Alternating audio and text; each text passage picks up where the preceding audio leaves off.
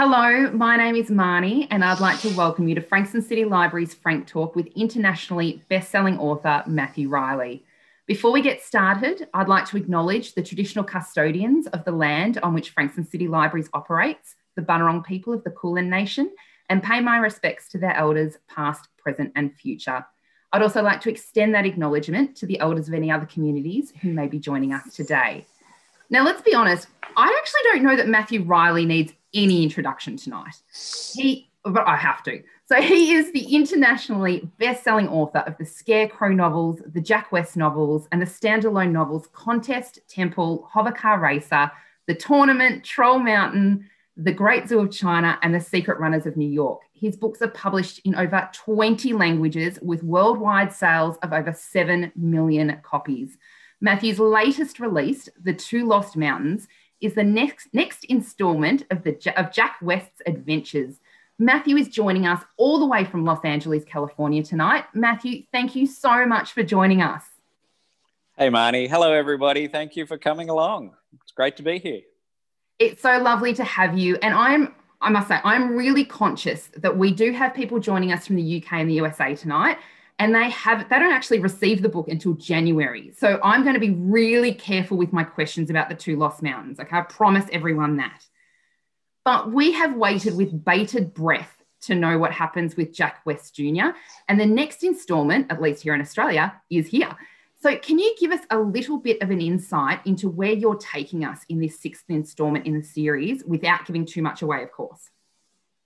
Yeah, so The Two Lost Mountains is the sixth book in the Jack West Jr. series that started with 7 Ancient Wonders. And we've been counting down now: 7 Ancient Wonders, 6 Sacred Stones, 5 Greatest Warriors, 4 Legendary Kingdoms, 3 Secret Cities, and now 2 Lost Mountains.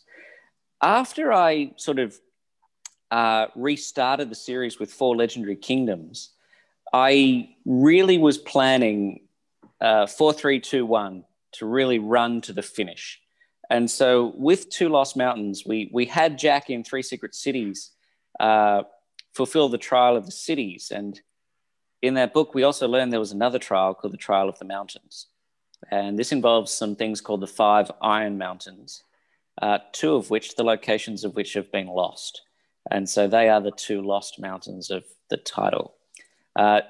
This is all building to the big final book. So there's a lot resting on 2 Lost Mountains because it has to not only build up to the big finish of the 7-book series, but it also has to stand on its own and really be a compelling story in and of itself. So as a book, it's going to take you to a few dark places and it's going to really ramp up the tension. So hopefully you're really keen to read the last book, the one something. Well, I can tell you we've had a lot of questions about that last book, but we'll get to that a little bit later. Yeah. Now, in the 2 Lost Mountains, Jack and our heroes really could not catch a break. So Michelin has actually asked, how do you think of those crazy, mad situations that Jack and the team find themselves in? I enjoy it. And I've been doing this now for 15 years, coming up with these crazy situations for Jack and the team. What I do is I actually draw them. And increasingly, as I've written the Jack West books, I sketch out these wild and amazing places. And again, I won't spoil it for those who haven't read the book, but in 2 Lost Mountains, Jack and even the villain of the book have to perform this feat called the Fall. And it involves a falling temple, and they have to do something on it as it falls. It took me months to figure out the design of that temple and how it would work. And while it takes me months to come up with something like the Fall, hopefully when you read the book, it just reads like that. It reads like the most natural thing in the world. But those who've read the book will know that the design of the falling temple, it's a very specific design. That took me months to figure out. And by the time I did, it did what I wanted to do in the story. So it takes me a lot of time. I love that you're actually sketching out the characters to really understand them, what their bodies would look like at the time, I guess their actions as well. Is that something you've always done? Yes. Even going back to the early books with Scarecrow and Mother in Ice Station and Area 7, often drawing the characters, doing character biographies, and also drawing the scenes. So once I draw a space, then when I write the book, all I have to do is really describe my drawing. Having the images in the books also helps too. And that goes all the way back to iStation as well. iStation had these very basic diagrams. Area 7 had the most wonderful, cute diagrams, which I did myself. They were always designed to be basic. But a picture tells 1,000 words, and 1,000 words in a novel is 3 pages. So those diagrams really help me give you a really fast story. And that very much applies with the Jack West books, because these underground or cavernous spaces have become more and more complex. That was going to be my next question, that you've already answered it, was whether or not your images are in the book, or whether you then contract somebody else to recreate them. Oh, no. So in the early books, going back to iStation, Temple, Area 7. No, once we got into Seven Wonders, my publisher, Macmillan, made the wise decision to hand my drawings to professionals who do them better. So I have a great artist named Gavin Tyrrell. He's done the images actually going back now for, half a dozen books. Going back to maybe Great Zoo of China might have been the first one he did. So I make his life torment by giving him all these super complex diagrams, and he has to make them look really professional. It just makes our lives so much easier to visualize what you're trying to tell us, though. Like, it really adds to the books. Well, it's my job. I really want. One of the things which I've always found ever since I was a published author, way back when, a lot of people have confused easy to read with easy to write. That just because a book is a fast-paced action thriller, and I've sat in panels at writers' festivals where moderators or other authors have said, oh, that's just an action book. And it's like, my job is to make it a really fast and enjoyable experience. And if the diagrams help with that, which I honestly believe they do, there will be more diagrams. Wait till you get to the one something something. I've come up with some of the most diabolical things I've ever created, and I've drawn them, and they're going to be wild. I love that we're calling it the one something something. I noted that in your notes at the back of the book. Yes. We do have some questions later. I think it's Chloe has actually said, can you please just call it the one something something? Just, shits and giggles. Can you just do it for us? It's actually something which is, this is actually to get an insight into my writing life. I don't tell anybody the title of my next book until I deliver it to Macmillan. And so usually I deliver in around January, and my publisher, Kate Patterson at Macmillan, will receive an email from me, and the title of the email will be The Two Lost Mountains by Matthew Reilly. And that's when she discovers the title. And I think it actually is a credit to her and what a good publisher she is, that she doesn't say, Matt, what's the title? What's the new book called? She knows that's the way I work. And for a certain amount of time, I'm the only person who knows about it. And again, if you could, I'm in this new house we've just moved into, but just off screen right here is the pile of pages, which is the new book. So, ooh. See, what I want to know is, do you know what it's called yet? Guys, that was an exclusive. There you go. That's an excuse. I do. It has a title, but nobody knows it except, it's just me. The baby's yet to be born. Yeah. Yeah. So that's why it, and actually long-term readers know that even when I was writing, 4 Legendary Kingdoms, and I did a book tour for that, I said the next one was going to be called The Three Something Somethings. So it does have a title, and I've been working on it. Normally I do one book every 2 years, but I can't promise it yet, but I think we've got a pretty good chance that the one will come out next year, and we won't have to wait 2 years. So that's so exciting. Do you know how many questions I've received leading up to this talk of when the next book's coming out? And do we have to wait another 2 years? And my heart of hearts, I was thinking, surely because of COVID, he started it earlier. I did. That's exactly right. Yes. We are there, guys. You will have it sooner. I must say, The Two Lost Mountains actually came out on audio yesterday. So in Australia, at least. So I know I've got a lot of friends who are waiting for audio. Yes. So they they're into it as of today. They're busy listening to it. And again, we're not going to give anything away. It's okay. Now, Matthew has asked, how do you go about raising the stakes? So every obstacle they always had to sacrifice. How much more will Jack West Jr. have to sacrifice to win? Everything. Oh, it's going to get nasty. It's going to get nasty, and it's a complicated question because, I mean, you can look back at the whole Jack West Jr. series and say, well, in Seven Wonders it was the fate of the world, and then come Four Legendary Kingdoms. Well, Seven Wonders was the fate of the world. Six Stones and Five Warriors was the fate of the solar system. Then we had a runaway galaxy in Four Legendary Kingdoms, and now it's basically the whole universe collapsing. So the stakes have steadily risen.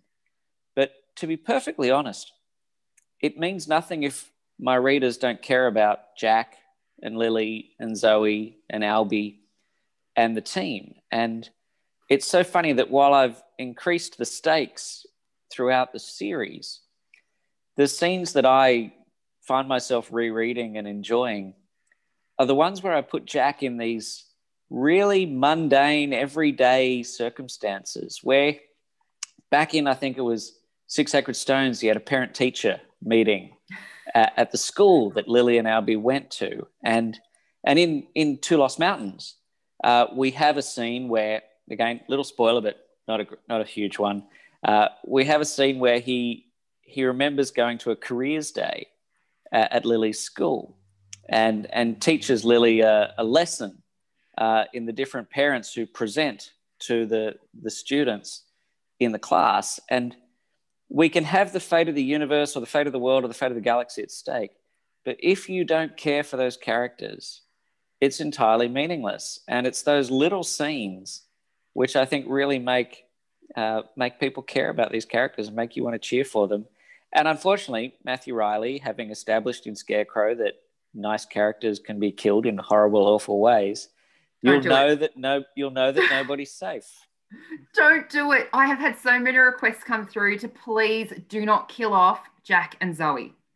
That's been the request. So no promises. There are no promises. It's a big bad world out there, and so Two Lost Mountains is going to take him to the edge because it necessarily is the second last book. It's got to be dark for our heroes and our team, but it's going to get worse. Now, I am curious to know what drew you to adventure writing in the first place. Where did you find that inspiration and that, I guess, need to get it on paper? It's over my shoulders, if you can see my room behind me here. I thought this is probably a given. Got Indiana Jones over this shoulder and, Jango Fett and the Die Hard building over that one. And actually there's the new Millennium Falcon from the Han Solo film there. And there's a reason for that as well. As a kid, I was born in 1974. So when I was at that pivotal age of like 7 or 8, I was watching Star Wars, The Empire Strikes Back, Indiana Jones and the Temple of Doom, Raiders. I loved the escape of adventure. And the Scarecrow books I would call thrillers. Now, I don't quite know what the difference between a thriller and an adventure book is, but the Jack West books are more adventure, whereas the Scarecrow books I would say are more thriller. There's something more globetrotting about the Jack West books. And in many ways, with Indiana Jones here over my shoulder, Jack West was me wanting to see if I could create a world where there were ancient booby traps, which could be believable, and link them all to the strange and wonderful ancient places of the world. Now, I mentioned that the Millennium Falcon there behind me, which is from the Han Solo movie, which I don't think this is an earth-shattering thing to say, is not exactly my favorite Star Wars show. I do like The Mandalorian a lot, though, but with the Han Solo movie, what I liked about this Millennium Falcon was they added something to the front of the ship. And the movie itself didn't do much for me, but I love seeing somebody reinvent a ship or an item from a story in a new and interesting way. And for that movie to show us that the Millennium Falcon may have looked different at a certain time in its life was really, to me, a great imaginative leap. The other one I really liked over the years was when they did Superman as a Soviet superhero. I thought that was a really great imaginative reinvention. So that's why that Millennium Falcon now sits on my counter behind my desk. Love it. Now, you are a bit of a collector. Now, I hear there's a DeLorean sitting in your garage. I live in Los Angeles. My DeLorean is living in Canberra in my friend's garage. There you go. Okay. Garage over here then. We'll look after it for you. It's all good. My friend, he took that grenade and he just promised to drive it every few days just to make sure it's okay. So just the took DeLorean. One for the team. So yeah, the DeLorean is still there. Love the D. Are you missing it? I post pictures of the D, as those readers of mine tuning in tonight will know. I don't post a lot on social media, but when I do a post of the D or the Han Solo in Carbonite, people love them. So I'll have to get some more shots of the D when I'm back in Australia next time. Absolutely. Oh, my dog has just walked into my Christmas tree. Hey. Just the usual. Just a Wednesday night over here. It's the COVID world. I know, right? Oliver and Cheryl Lee have asked, how do you go about researching your books and how long do you spend researching each novel? Sorry, just having some M&Ms here. Well, before COVID, I used to travel and I used to love going to the places that I wrote about, especially for Jack West. Things like the pyramids or Stonehenge or Easter Island, I was fortunate enough to go to them.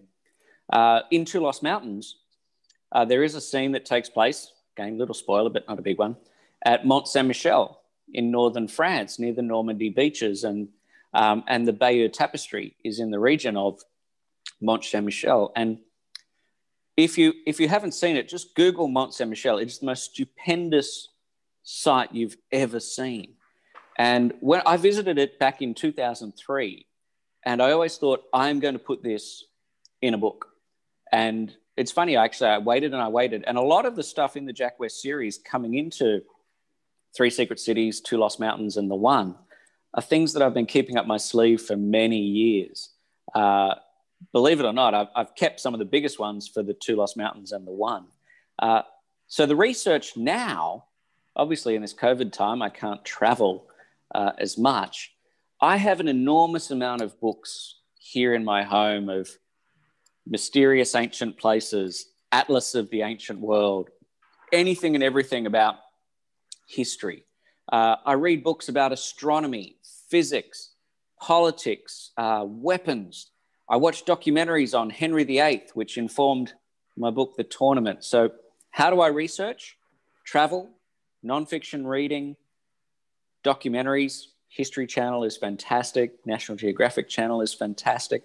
I'm a big lover of anything to do with saltwater crocodile documentaries. Anybody who read The Great Zoo of China would see every single nature documentary I've ever watched went into those dragons in the Great Zoo of China. How long do I do? How long do I research for? Planning a book takes about 3 months. I don't write page one until I've done the planning and the research for about 2 or 3 months. Which answers another question, because I was going to say, are you a planner or a pantser? I'm a planner. Always have been. I think for my kind of book where there's a lot of twists and turns and bad guys and girls revealing themselves, you need to know in advance what's going to happen. So I'm a big planner. Great. Now, Rhiannon has asked, when you're crafting your plot with historical themes and ideas, how accurate do you try to be when filtering these themes and ideas into your story? Do you feel that accuracy is critical in fiction, or do you feel you can be flexible while maintaining the truth for the most fundamental of ideas? In other words, do you find it easy enough to bend your research to suit the plot? That is a very, very good question. And the answer is, I think it's more important to be factual now than it was 15, 20 years ago, particularly because people, I believe, are Googling as they read. We are. So if I'm going to write about Mont Saint-Michel and the history of Mont Saint-Michel, I assume that you readers will be checking it up.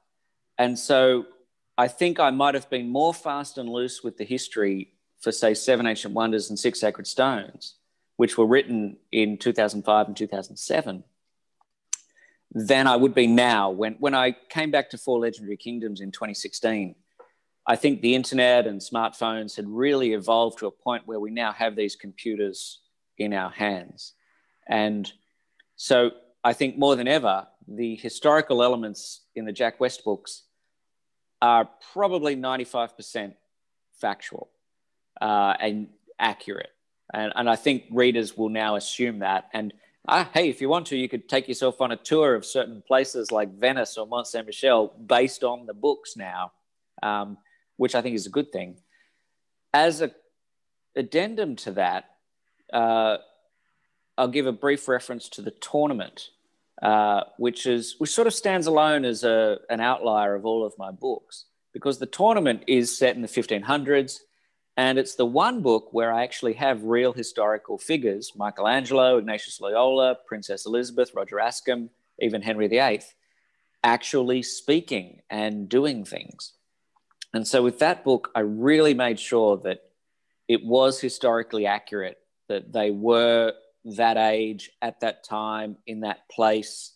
But once I got them into a room, or there's a famous scene in the tournament where Roger Ascham, Michelangelo, and Ignatius Loyola all have lunch together, I took that as my opportunity to put words into their mouths. And that's kind of fun. And nobody's going to tell you what was said inside the rooms of ancient historical palaces, but we know where people were.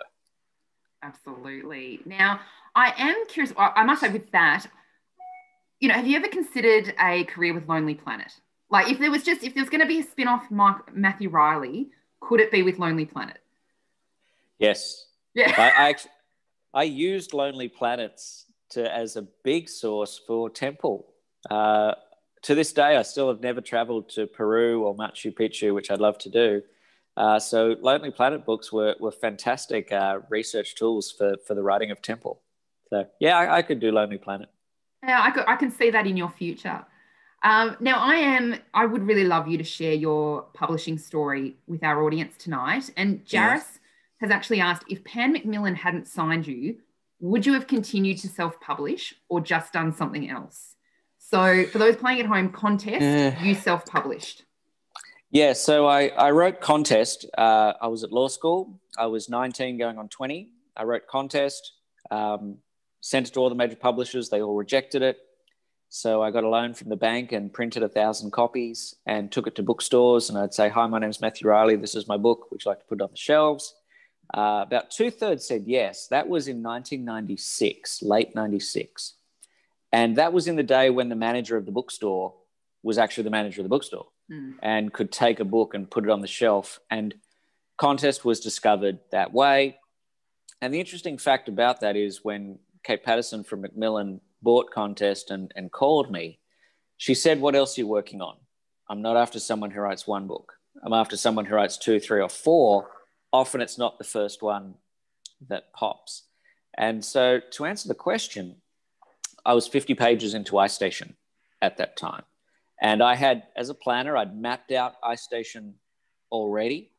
So I was going to write iStation as it was.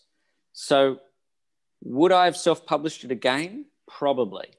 Could iStation have been discovered by itself? I do believe myself iStation's a better book than Contest. Contest is that first book. You learn a lot with your first book, and often it's the second book, which is an improvement. And I think iStation was a bit of a quantum leap up in complexity on Contest, but I couldn't have written it if I hadn't written Contest. When I look back on it, my discovery from self-publishing Contest, it's the longest of long shots. No other publisher ever called me. No one else ever got in touch. And to Kate Patterson's eternal credit, she was a publisher who went to a bookstore to see what was out there. And a lot of publishers and even book reviewers sometimes get ensconced in their ivory towers and never actually go out to stores. So, I mean, you could say, my discovery is like having two people riding horses in opposite directions, firing guns and having the bullets hit in midair. But man, I'm glad it happened. I mean, look at me now. Look at me now, Mum. If an idiot like me can do it, anybody can. So. It's funny. What I love so much about our Frank Talk series is that every author I've spoken to has a different story. So it might be a self-publishing that was crowdfunded and that's how it was discovered, or like yourself on a bookshelf. I think it really comes down to timing. You can be rejected 500 times and go back to one of those publishers for the fourth time and it's the right time for them. Or they might have you don't know what you don't know. So they might have a new publishing director. They might have a new commissioning editor whose job is to find new authors. That happened to me. I didn't know Macmillan was looking for new thriller authors. That's literally blind luck. My favourite author when growing up was Michael Crichton. And Michael Crichton worked in books and Hollywood and television. And people always asked him, how do you get into the movie business? And he said, everybody finds their own way. And I think it's the same with publishing. Everybody finds their own way. Absolutely. Now, Julie's my way just involved abject failure to begin with. Now, was it Michael Crichton? Julie's sent me a question. Was it Michael Crichton who you were asked to complete one of his unpublished books? Is that correct? Right. Now, you didn't actually finish it, did you? No, I wasn't selected in the end, so they went with somebody else. Okay, she's curious to know which book it was. I'm actually contractually not allowed to say. Damn it, I'm so sorry, Julie. I tried. No, thank you for asking. It was such an honor to be asked. I mean, it's literally like being asked, to complete a work by your idol. I was not. I assume they went to however many other authors, and I did my pitch of how I would do it, and they went with someone else. So it was a very, very good experience.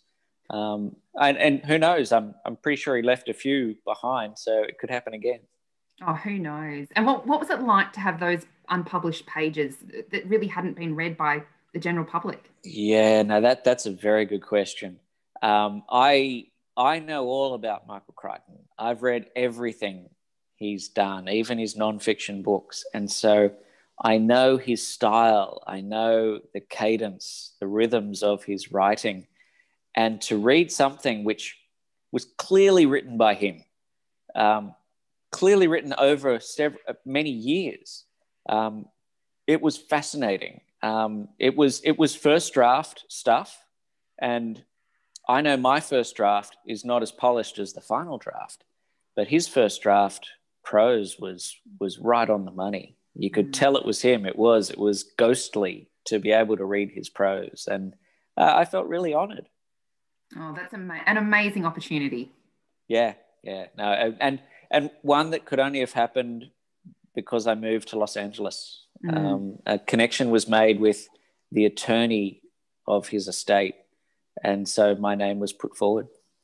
You know, it's interesting. I have a friend and I have always said there are things that happen in America that would never happen anywhere else. It's, I mean, hey. In a good way. Well, that's exactly right. And the thing is, Hollywood or Los Angeles is an industry town. And the industry here is storytelling, movies and television, and to a lesser extent, books as well. And so, yeah, if you're going to be asked to, finish an unfinished Michael Crichton book, this is where you could literally stumble into it. And it's the same in any other industry town in America, in other industries. If you want to go into Silicon Valley, hang out in San Francisco or San Jose, or if you want to go up into Boeing world, go up to Seattle, or in fracking or drilling, go down to Texas. It's just that big. It's an amazing place, the United States, just amazing. Absolutely. I remember turning a corner, and there's actually somebody watching tonight that was with me, and we turned a corner, and it was the movie premiere of, I want to say, it's gone out of my head now, but it was Bruce Willis. So we turned the corner and we got to meet Bruce Willis. So it just wouldn't happen in Melbourne,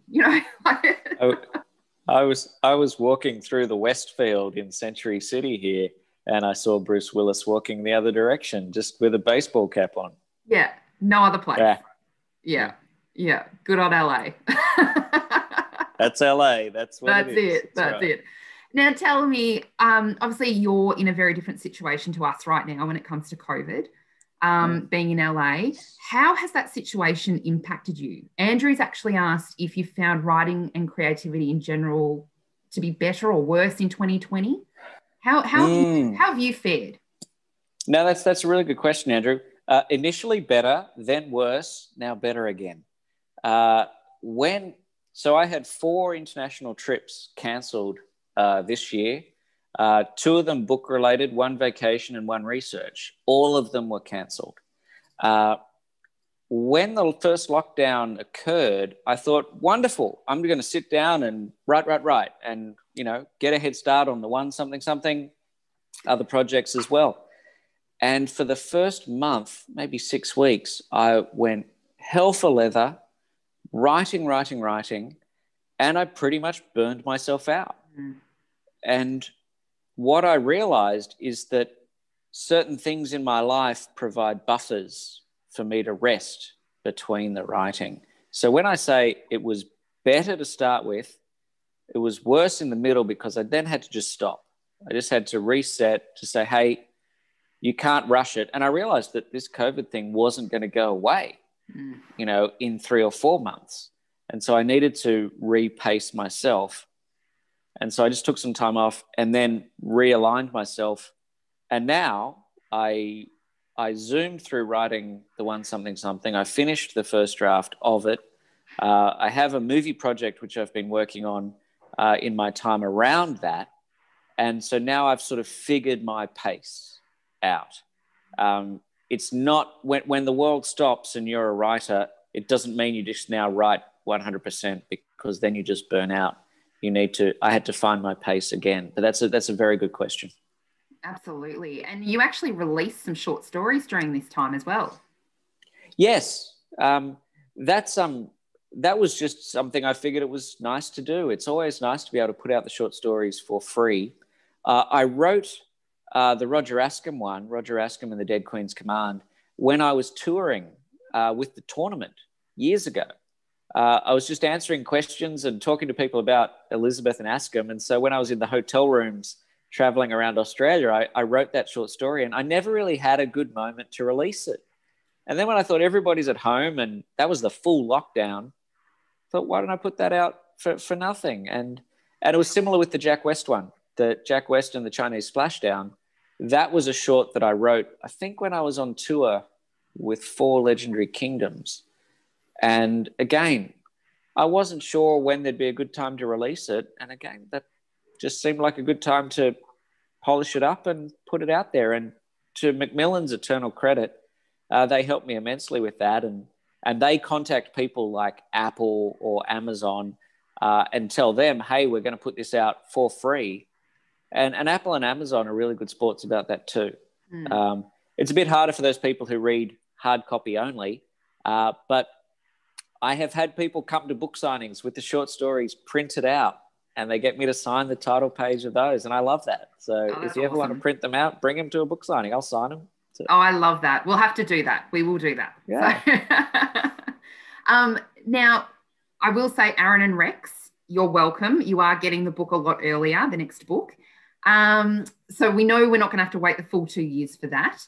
But Aaron would like to know, can you give us any clues on where to look for the Easter eggs hidden in the previous books that may pop up in the final book? So is there a chance, should we be going back and reading some of a specific book to remind us for the last book? That was Aaron. A very good question, Aaron. Check out the 6 Sacred Stones. There's so many things I put into the 6 Sacred Stones, which I'm still revealing now. There is a mention in the 6 Sacred Stones. It's not a major part of the one, but it's a character element.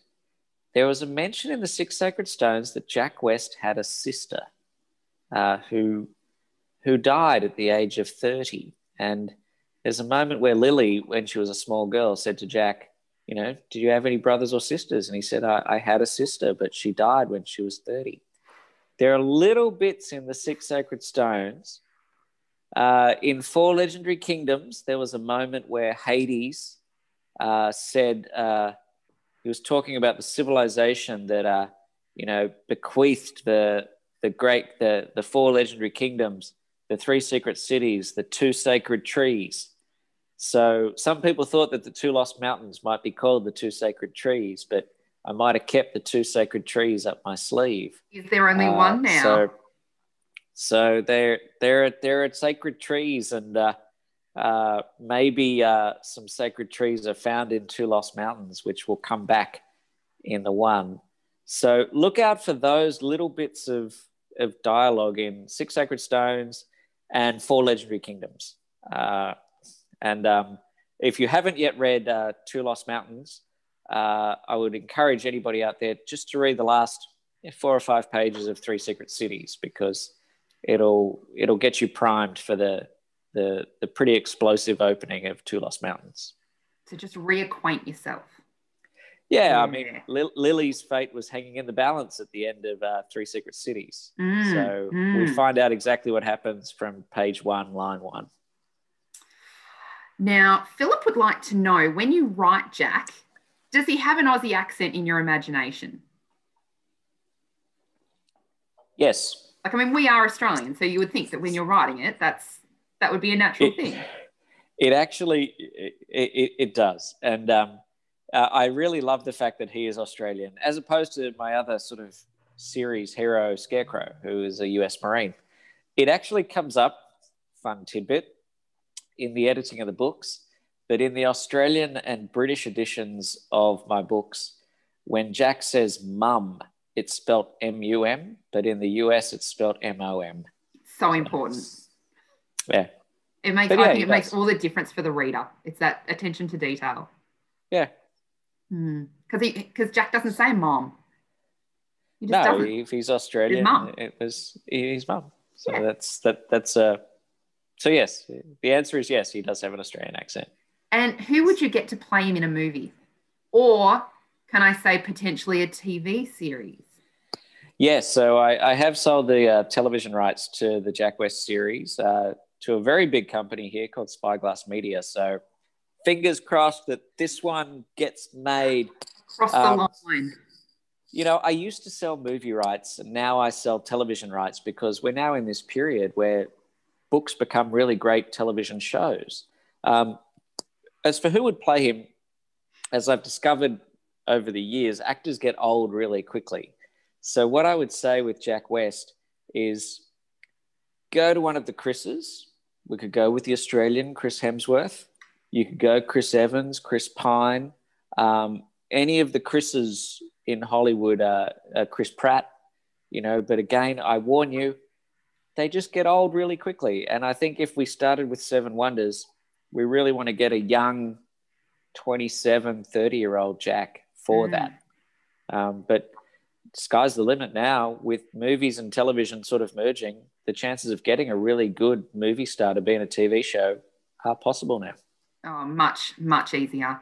But tell me, how do you do justice to a Matthew Reilly novel on the screen? Like, how does that happen in today's... Luckily, special effects have caught up with me.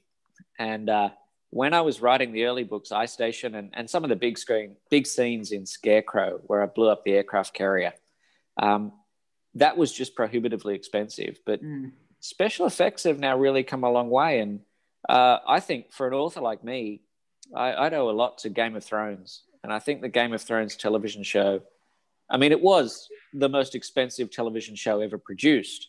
And so the special effects were of a movie quality. And now we're seeing shows like The Mandalorian or The Crown, which are also among the most expensive television shows ever made.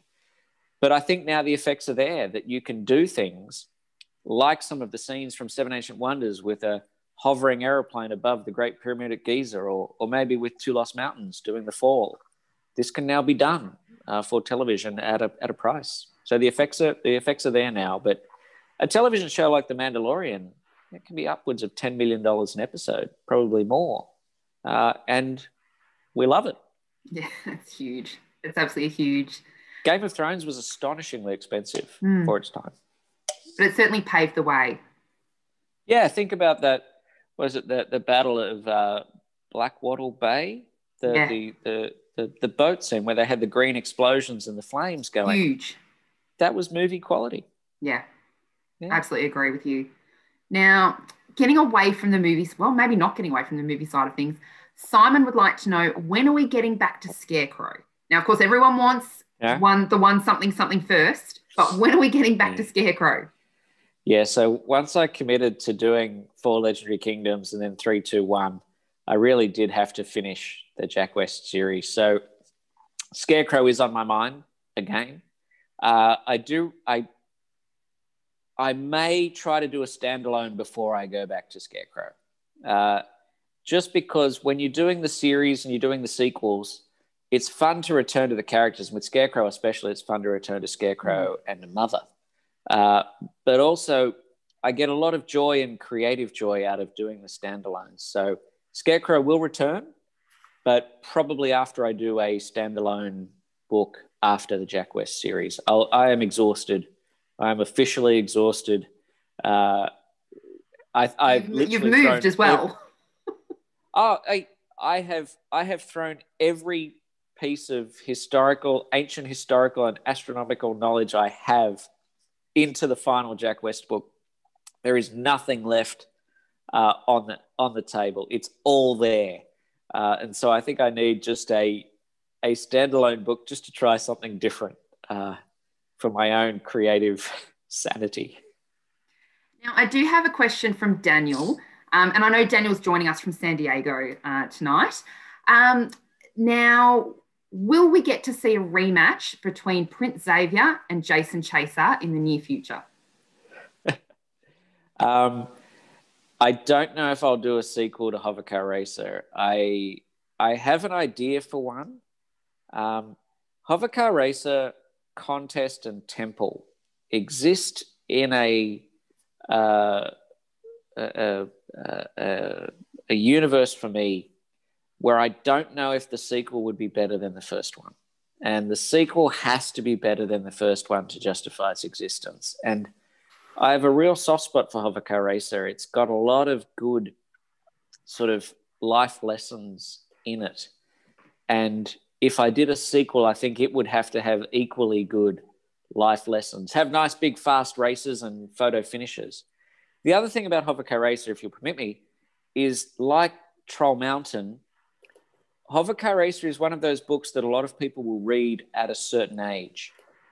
And then they grow into Contest, and then they grow into Ice Station, and then they move on. And so in that regard, Hovercar Racer sort of exists as a bit of a stepping stone book. So I could do a sequel down the track, but it would have to be really good to justify doing it, because I kind of like Hovercar as this book that a lot of younger readers will read certain books, jump onto Hovercar, realize they can read an adult length book, and then move into more adult fiction. Absolutely.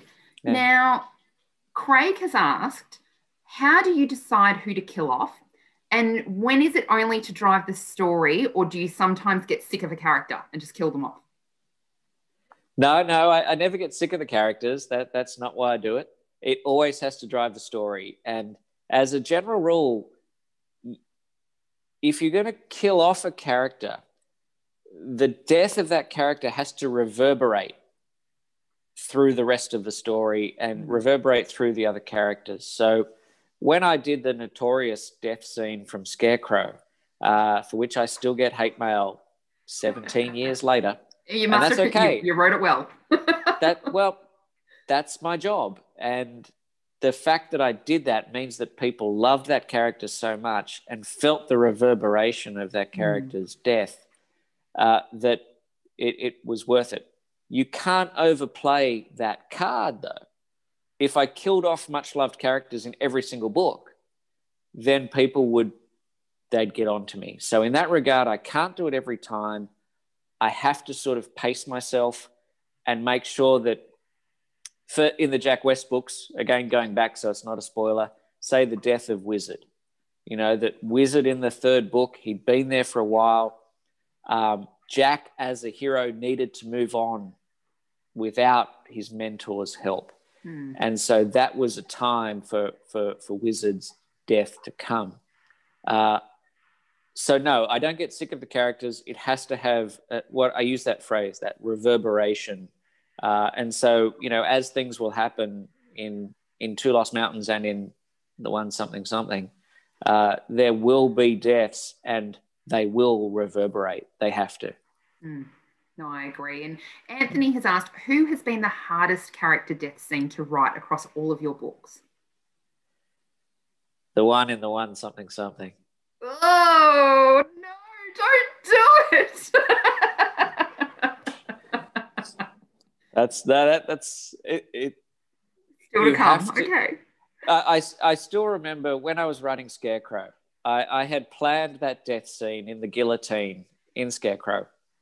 And it was always designed to take place in the exact middle of the book. And I remember writing the scene and I had the guillotine ready to come down and go chunk. And I sat up and stood up from my desk and said, can I do this? And I said, yes. You know, I said, Matthew, you've planned this, do it. And bang, I did it. And I still think that scene not only reverberated for the characters, it enabled me to write that scene with Scarecrow and Mother, you know, fighting in the rain, which is still one of my favorite scenes in all of my books. But still, fans are reading my books going, you know, this cold-hearted bastard did that in Scarecrow, you know, what's he going to do now? And so, yeah, I mean, when you get to, with the Jack West series, when you get to the end of a 7-book series, the last book in particular, I mean, Two Lost Mountains is a tough, difficult book for Jack. And the one, it's the whole book is climax. It's the climax of these last 4 books and all 7 books. And so it's got to be tough in certain places too. And I have to take not just my hero to the edge, but I have to take my readers to the edge. And I think this is why we get on the roller coaster, and hopefully why people come along to events like this and read my books, because they want to see if I can take them to the edge. Yeah. Well, speaking of taking people to the edge, Lisa has asked, how did you come up with the liquid stone idea as a form of imprisonment? She's had nightmares about it. It's such a terrifying concept. I love the liquid stone. No, I had the idea for the liquid stone with 4 Legendary Kingdoms. And then I figured out I could do really fun stuff with it. And again, I won't spoil it. In Two Lost Mountains, there is one of my favorite uses of the liquid stone. It's with 3 Secret Cities, I got to really explore it and have it in these underground passages and chambers and guys getting in flooded chambers where they get embedded in the stone.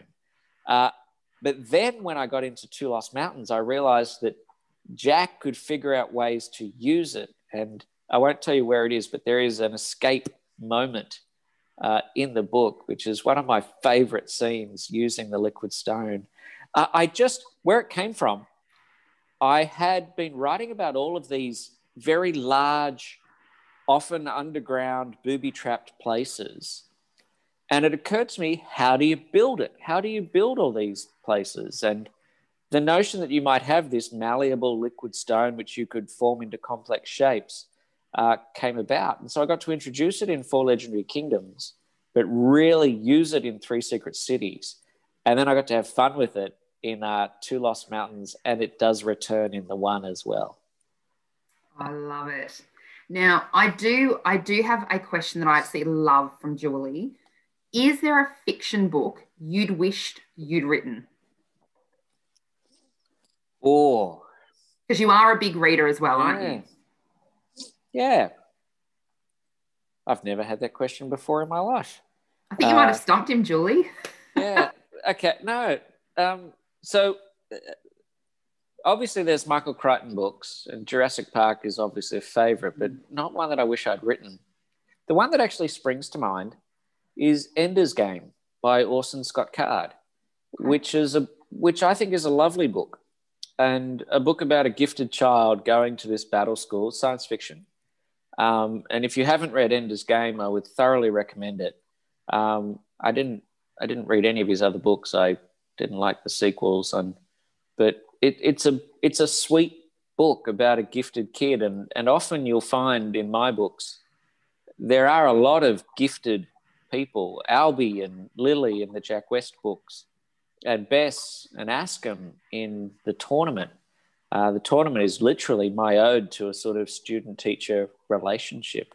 So, yeah, Ender's Game. Lawson's got card. Cool. Well, we've had so many people asking if Scarecrow will reappear in the final novel of the Jack West Jr. saga. I'm actually not sure that you want to give that away, but I'm just saying there are a lot of people asking for it. So the answer is maybe. The funny thing is I was very, very pleased to bring him in to Four Legendary Kingdoms. That really worked. But as a story, he also had to vacate the stage for Jack. The Four Legendary Kingdoms is a Jack West book, so it was a special appearance from Scarecrow. I was thrilled with Three Secret Cities to have the explosive entry of Aloysius Knight, who fans hadn't seen since the book Scarecrow in 2003. And he actually, as those who've read Two Lost Mountains will know, he actually does hang around in Two Lost Mountains. But yeah, Scarecrow does exist in the same world as Jack West. So as the impending end of the universe approaches, he's probably amongst the people in the world. Although, as you will have seen in the start of the Two Lost Mountains, there are siren bells going off. And if you're around when a siren bell goes off, you're going to drop where you stand. Ooh. Maybe Scarecrow's asleep. Maybe. Now, tell me, Matt, we are running out of time very quickly. What is your advice to any aspiring authors who might be watching this tonight? Write what you love. If you like action thrillers, write action thrillers. If you like romance, write romance. Readers can spot a fake in 5 seconds. And also, it takes a long time. It still takes me 7 months just to write a first draft, little over a year to revise it and get the book into a presentable state. So know that it's going to take a long time. And beyond that, trust that you have the ability to do it. Every published author was a first-time writer once, and you might just enjoy it. I call it a legal addiction, writing my books. I can't believe I get paid to do it. So write what you love, know it'll take a long time, and trust that you're good enough. You are. I completely agree. Now, one last question. What's your favourite style of cheesecake? That one's from me. Hey. So here, one of the greatest American inventions is a restaurant chain called the Cheesecake Factory. Yes, it is. And so if there was no other reason for me to move to the United States, it was because the Cheesecake Factory is here. And there is a Cheesecake Factory about a mile that way, and there's a Cheesecake Factory a mile that way. And I am slowly working my way through the entire cheesecake menu of the Cheesecake Factory. The current favorite is called the S'mores Galore cheesecake, which is a chocolate cheesecake which has a graham cracker and a graham cracker base and melted marshmallow like a s'mores that you toast over a fire. So unfortunately these days when I have my s'mores chocolate cheesecakes, I do have to go to the gym now because, I'm not 22 anymore. And, with the metabolism of a 22-year-old cheesecake eating machine. Yeah. I will say when I am over there, you will find me in the Greenfields Cheesecake Factory in Nashville, Tennessee. So I may have frequented there a number of times. So I should do good spaghetti. The Cheesecake Factory is a very dependable chain of restaurants. You know what you're getting wherever you are, and the cheesecakes are phenomenal. I should get a sponsorship from the Cheesecake Factory. If you're watching Cheesecake Factory, we should send them a letter. I think if there's going to be any time to write a letter to somebody, it's going to be now. And never ending supply of cheesecake. I think that sounds good. It does say that, I think, on my Twitter header or Instagram. It says, Matthew Reilly, international best-selling author, also likes cheesecake. Yeah, so that's maybe where I got it from. That is true. I wrote that. Excellent. Now, Matthew, as I said earlier, we do have people joining us tonight from all around the globe. We have a whole bunch of students joining us from Sweetwater Union High District in San Diego, which I do love San Diego. And I know I'm sitting here in Melbourne right now, but you really can't go past some El Indio Mexican in San Diego. And when I'm there, you'll often find me looking after my shopping addiction at Las Americas. Okay. So big fan. We've also got people watching from India tonight, which they would like to know, once COVID settled down a little bit under control, they'd love to see you do a tour of India. That would be nice. I do get asked. I get asked that a lot, and that would usually be done through my UK publisher, Orion. But it is something that I would like to do. Yes. Wonderful. We've also got people from the UK, and we've got people from right around Australia. I think I've seen every postcode possible for states and territories in Australia leading up to this. So hello to everybody. We've got fellow library officers in with us. Yes, we noticed you when you registered. And Matthew, your cousin Michelle also happens to be watching locally. So hi, Michelle. Hey, Michelle. Yeah, Michelle lives in the Melbourne area, so she's come to book signings in Melbourne in the past. Wonderful. Well, hello to everybody tuning in from everywhere. I did one of these once, and somebody watched on a plane flying over the Indian Ocean. They had good Wi-Fi on the plane. Wow. So I'm glad when we do these things often. I've been to Frankston Library many times before. When you do these things, people come on the night, but doing it on Zoom is different, but it does allow people around the world to come along. So that is actually the nice consequence of it. So thank you for tuning in, whatever time it is in the UK. And obviously here in the States, it's just pushing midnight right now. And we are very thankful for your time. So thank you so much for joining us tonight, Matthew. Thank you for having me. It's always great to be back in Frankston. Wonderful. Thank you. Now, Matthew's novels are available to borrow via our Borrow Box app, which you can access for free with your Frankston City Libraries membership via our website. Or you can pop the physical books on reserve from collection from your favourite libraries. If you're not a member, you can sign up via our website. You can also purchase The Two Lost Mountains from Robertson's Bookshop in Frankston via their online store. And Matthew, I'm pretty sure that's where you would have gone that time. We were talking off air about bookshops, and I'm pretty sure it would have been Robertson's in the middle of Frankston. But keep an eye on the Frankston City Libraries website for the great Frank Talks we have coming up. Thank you so much for joining us for tonight's Frank Talk with Matthew Reilly for Frankston City Libraries.